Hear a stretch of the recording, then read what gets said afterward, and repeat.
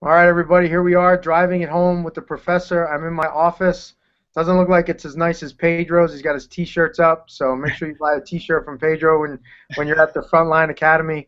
I have a friend of mine that I haven't talked to in quite a few years, but really, social media is amazing that I've been able to follow him and see where he's been all over the world, and that kind of thing. I just want to let Pedro introduce himself, let everybody know where he's at right now, kind of what his rank is, what he does, and then I got a few questions I want to ask him. So, Pedro, let everybody know what your deal is. Hello guys, my name is Pedro Lott. I've been in Canada now for 2 months. I just opened my academy here. I'm a black belt second degree under Eduardo Rios from Brazilian top team. I'm Murilo Bustamante, all the guys from Brazilian top team. I'm former trainer from Paulo Guilherme Bell, that I have a school in São Clemente now. Good friend of Marco Peraza, the creator with the Sharon Bonavics, the Rocinha project. These guys, Yeah, right. Well, 10 years ago. that was more Sharon's deal, but it was definitely good times.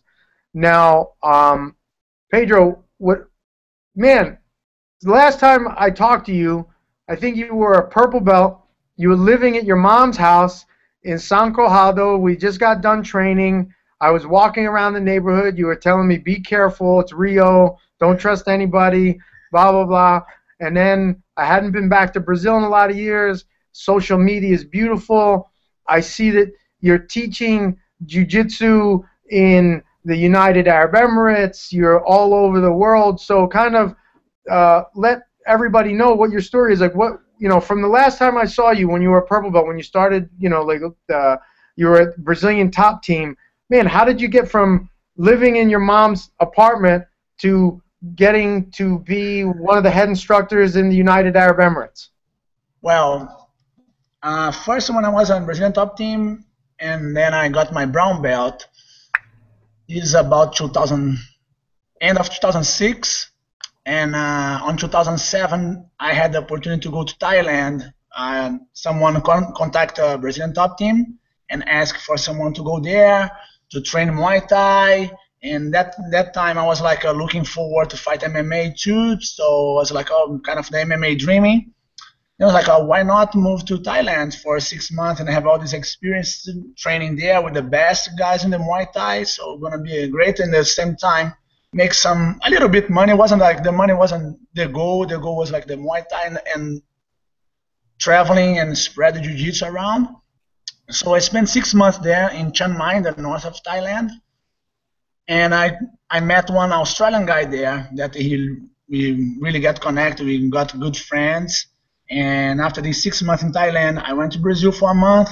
Then I flew to Sydney, Australia, and I was teaching his gym called Bulldog Gym. It's a big gym there for Muay Thai. They have like basically more Muay Thai than anything else. It was the first branch that was to have Jiu-Jitsu and MMA. And from there, Professor Carlos Santos was the one that was holding the Jiu-Jitsu in UAE, in the United Arab Emirates. Carlão, right? Yeah, Carlão, yeah. He's a former black belt from Brazilian top team also. So he called me and said, look, we looking for 12 teachers. We're going to start this new project in the schools, in the public schools. For who doesn't know, in Abu Dhabi now, 62 schools are holding as a PE class from grade 5 to grade 12 Jiu-Jitsu. So they have to train Jiu-Jitsu there. So part of the education, so if you're in school in Abu Dhabi, you have to learn Jiu-Jitsu. Yeah, and if your PE class is Jiu-Jitsu, you don't have any other PE class. Your PE class is Jiu-Jitsu. So twice a week, every kid there have 1 hour for Jiu-Jitsu twice a week. That's a very nice. So when we went there, it was just 12 guys, just 12 schools, and was just to check, like they want to see how change there, the behavior, the attitude of the kids, like health-wise, food-wise. Kids there, like they have a big problem with diabetes there, and obese kids. Okay. The Sheik look for change the mentality of the kids there. Now let me ask you: was this Sheik Tahnoon that made this happen, or is this a different Sheik? No, he's a older brother, Sheikh Mohammed. Okay. Is the crown prince of Abu Dhabi. He's the ruler of Abu Dhabi too. Okay. So Carlon talked to him and brought him this idea. He liked, and then he pushed forward, and then now they just hiring more and more people. I was lucky that working the first year there, and my school, we had like the schools tournaments, like national tournament, city tournament, Okay. and my school was the winner in 2 years in a row for the city tournament and the national tournament. And by life's connections, like my father was very close to the Grace family. Renzo met me there, and he's a good friend of my father. So he said, I wanna change your job now. You're gonna work with the prince. So he brought me to work with Sheik Tahnoon. That's the guy who created the ADCC. Okay. And for the last 4 years, I was happy and lucky enough to work with him and be around all the best guys in the world of BJJ competition wise. So let's go back. So your first trip. So it wasn't to the UAE. It was to Thailand, right? So Yeah. you were in Chiang Mai. What camp were you working with? You know, and how was your time in Thailand? Like, what was that like for you? Well, Thailand was a great place, was a great experience, as like was the first time that I was moving out from my mother's house. Like, for who doesn't know, Brazilians live till the last second with the moms. Same thing for us Italians from Philadelphia. I think it's our part of our Italian blood that does that. So, in 2007, I moved to Thailand, and Thailand's an awesome place. So I was in the north of Thailand, called Chiang Mai, the city. Okay. There's a lot of historic stuff in Chiang Mai, correct? Yes. It's the capital of the north. It's a very strong Buddhist culture there. People there are so friendly, so respectful. It's an amazing place, very peaceful place, and a great place to train too. Now we have like more and more jiu-jitsu there. Like some guys like they're looking for MMA. It's a good place to go and train Muay Thai. Awesome people there. You're gonna have like a fun time for your family. It's a cheap place to go to, so it's Right. a good travel to do. I advise anyone that if you wanna go for a different culture, totally different from anywhere that you're gonna see, it's Thailand. It's a very nice place.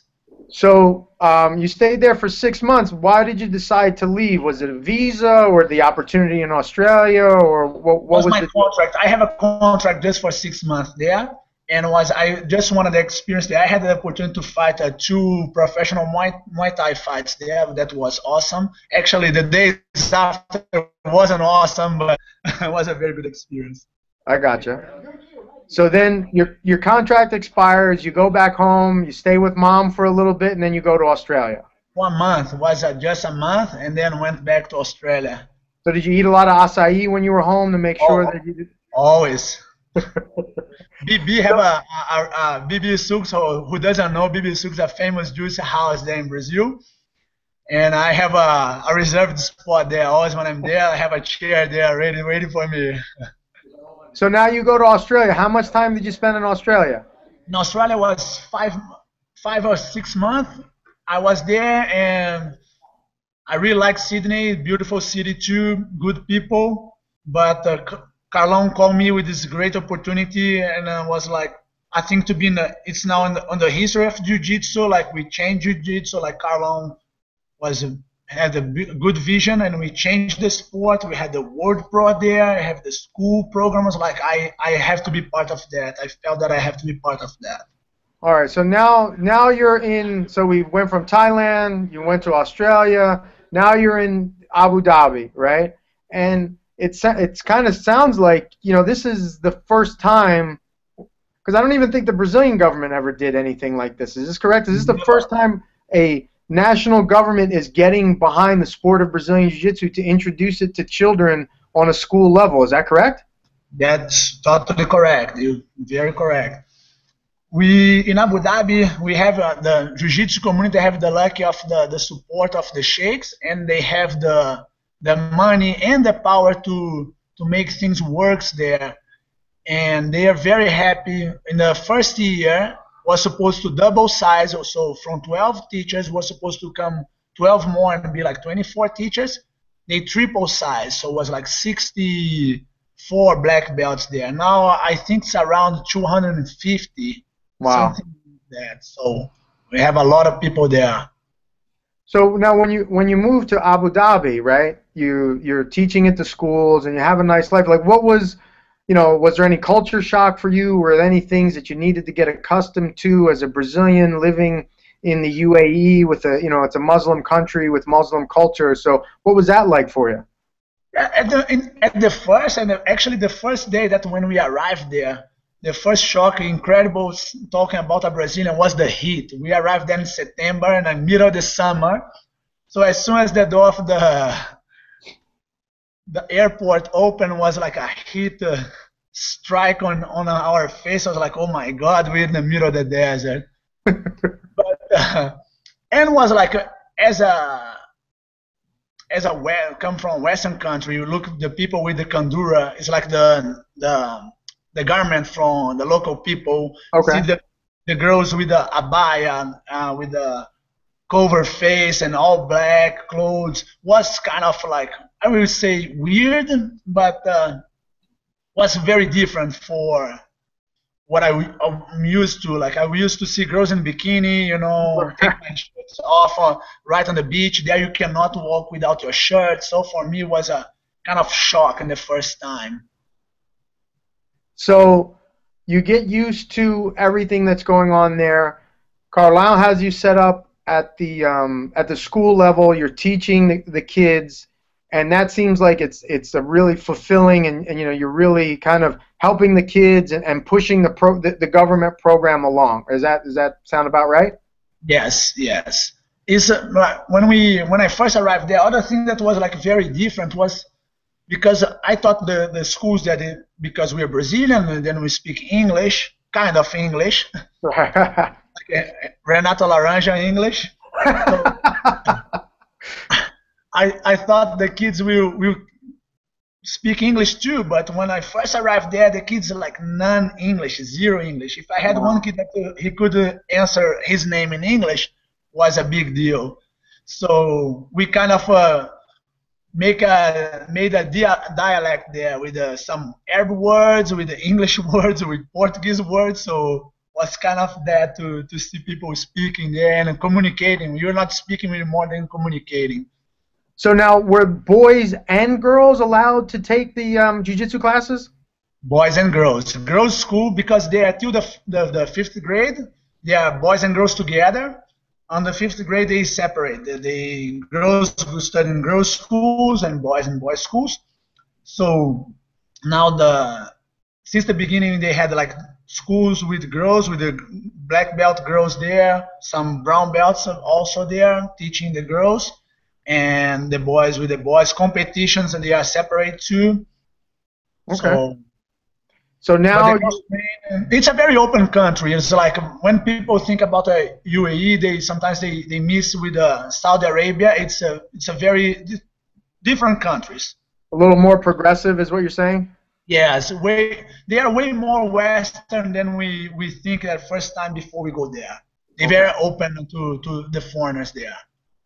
So now you decide you want to leave the schools, right? And you want to go. Renzo was gracious enough to kind of get you the job working with Sheik Tahnoon.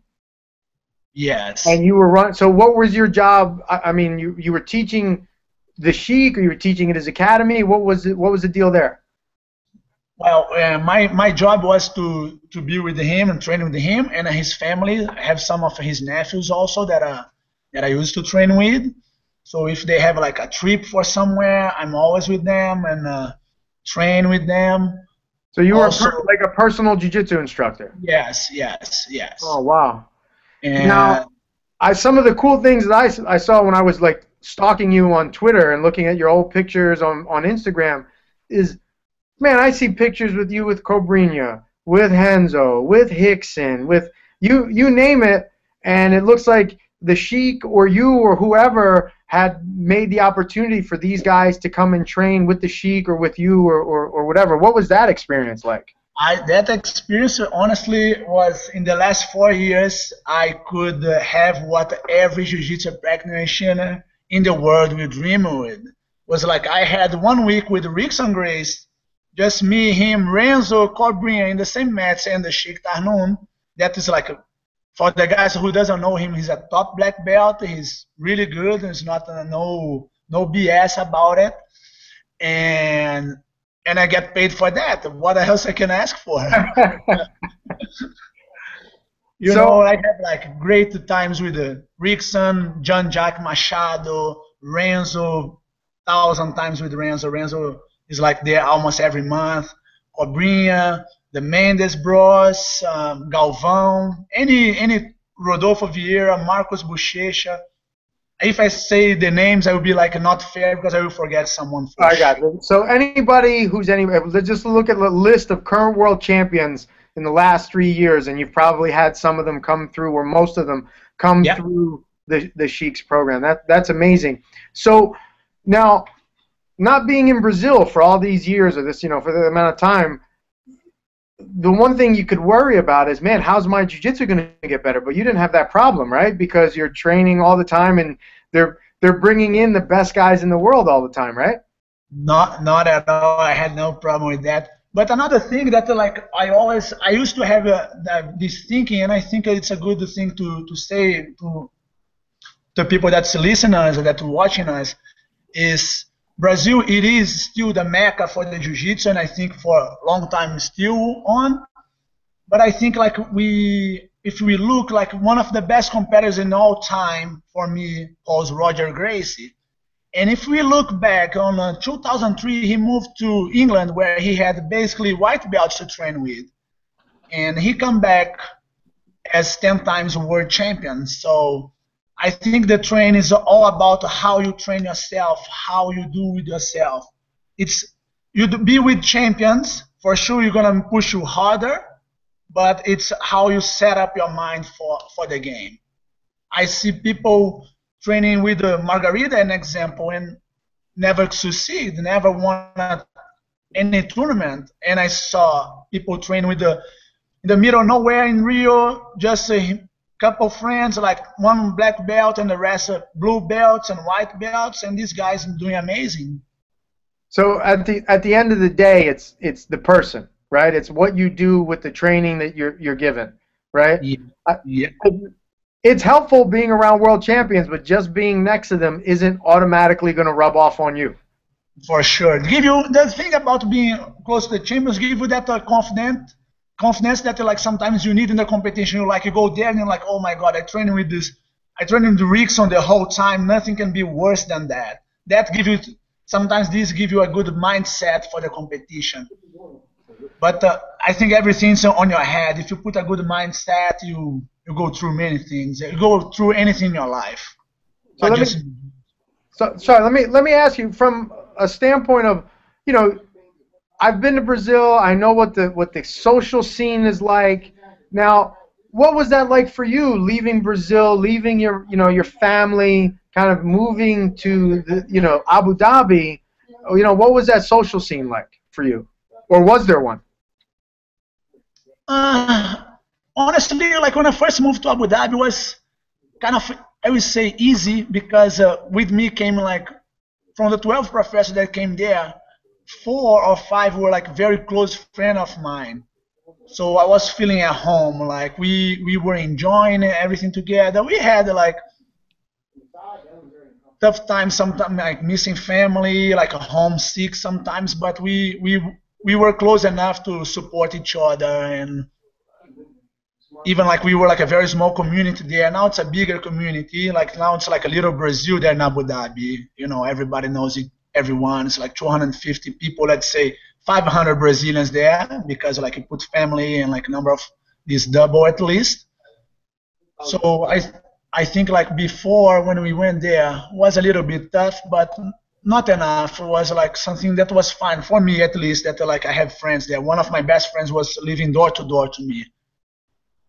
So that's great. So it was you. I mean, obviously you're going to be homesick. You want to see your family and that kind of stuff. So, and I'm assuming, just like any other job, you got time off. You got to go home to Brazil and see your mom and your sister and your dad and all that stuff. At least once a year, you could see them. So now you're in Canada now, right? You've taken the next step. What's, like, let everybody know, okay, you know what? You were, because when I met you, I thought you were going to go to college and you were going to get a regular job, maybe be a lawyer or something like this. But, like, what's going on now? You're in Canada. Like, what's up with your life now after Abu Dhabi? Well, when I was in Abu Dhabi, I met my wife. She's a Canadian. And then I was like 4 years working there with the Sheik, and I was able to save some money to start my business. It was always my dream was to have my academy. One of the guys that lighted up this on me was Jerry DeWinner, our friend. First time that I saw the picture of his gym in Jersey, I said to one of my friends, Baby, that you know well from Rossi, and said, man, one day we'll have a gym like that with a all glass window and tatamis there. People could walk and see the training. So this always stuck in my mind. And Sheik Tahnoon is a wise man. He always opened my mind and said, business is a good thing to have, and it's hard to have, but it's a good thing. So then when it came the opportunity, I talked to him. I moved here to Canada in last May, and I just started the gym on September. It's called Frontline because my professor Eduardo Rios he's based in Norway. After he left Brazilian top team, he opened his academy in Norway called Frontline. So I opened a branch of Frontline here in Canada, and my goal now is living the real Brazilian Jiu-Jitsu lifestyle that we all love. That's training, teaching, be around people, make good friends here, make a family environment. That's my goal. So now let me ask you, you've gone from kind of, you were a teacher in a school, you were a personal jiu-jitsu coach. How did that prepare you to own your own business? Now you have to sell, you have to market, you have to teach, you have to mop the mats. That's a big change from what you were doing before. So kind of what was that like, and what kind of lessons did you learn from the Sheik that kind of helped you become a better businessman and be confident in opening your business? One of the things that he didn't taught me, but he provided for me was all the know-how from Renzo, Fabio Gurgel, all these guys in the last 2 years that went there to visit. I'm saying sorry for them now, but I annoyed them with the questions and how should do this and how it works and what's the main failures and what the big winnings, connections like contacts of clothes, contacts of geese, and what's the good space to start with. Like sometimes I see so many people start with a huge gym with a nice octagon there, and then 1 year later they closing doors, they bankrupt. So I didn't want to start like that, and I started to learn. Cobrinha also was one of the ones that the most helped me with that.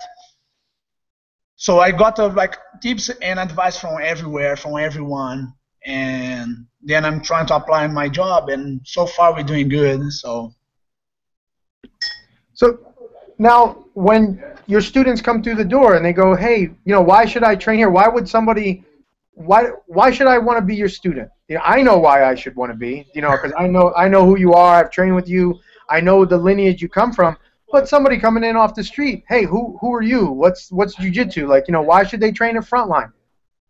First of all, for me, what I say is, here we are a really kind of old school Brazilian Jiu-Jitsu. We don't sell belts here.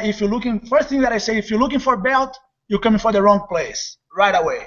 If you want to be a black belt in 2 years, 3 years, you're looking for the totally wrong place. I have many other schools that will give that, not here. The second thing is we are family environment. Like we don't wanna we want to be tough on the mats. Outside we all gentlemen. We are all friendly, all smiling. But when as soon as we put the kimono, shake hands, everybody's tough. We're gonna have hard training here. So that's what bring people here. People come here and see the real thing. It's like real jiu-jitsu. You really learn self-defense. You learn how to pass a guard. You know, when you're more advanced, for sure, if you have a question of berimbolo or 50-50, any of these new things, we are able to teach too. But for me, jiu-jitsu is sweep, mount, or take down, mount, pass the guard, mount, and Old school Carlson style. Yes. That's the old school style for me. Is the submission style. It's not the advantage style. Me too. You know, and you know, you've been lucky enough to train with the people who count in this sport. Pedro, this has been awesome, man. I know you have a class to teach. I just got done teaching one of my classes, but man, this is amazing. You know, we met over 10 years ago. You were, how old are you now? I'm 33. You were 23. You were a young kid, maybe even younger, running around Rio, showing me around. So, man, this is congratulations. I'm happy for you, for your family. Now, when I'm in Calgary, it's your academy's in Calgary, correct? No, it's in Sherwood Park. Sherwood Park. Yeah, it's in Alberta, but it's Sherwood Park. Okay, so Sherwood Park. So give us the web address, phone number, and anybody you'd like to thank, shout out, sponsors, that kind of thing. Guys, our website is frontlinebjj.com, and our phone number is 780-868-4495. You're going to contact direct to me. My name is Pedro. I would like to say thanks for you, Marco. You're an awesome guy. Like, I always enjoy being around you. As you said, like in Brazil, we had great times. I hope soon we can have a holiday all together. You bring the kids down there. It would be awesome. Come to Canada and have some fun. Yeah. Also here, anytime the house is always open for you and for one of your students. If you have a fight here or something here, thank you. I appreciate it. It's always open for you guys. You know that you have a base here. So anybody that wants to learn real Brazilian Jiu-Jitsu from a Brazilian who's trained with the best, by the best, under the best, check out Frontline Academy, Sherwood Park. Pedro, thank you so much, man. I really appreciate it. Good luck with everything, okay? Thanks very much, Marco. Have a good class. Have a great day, man. All right, take care, man. Bye-bye. Take care.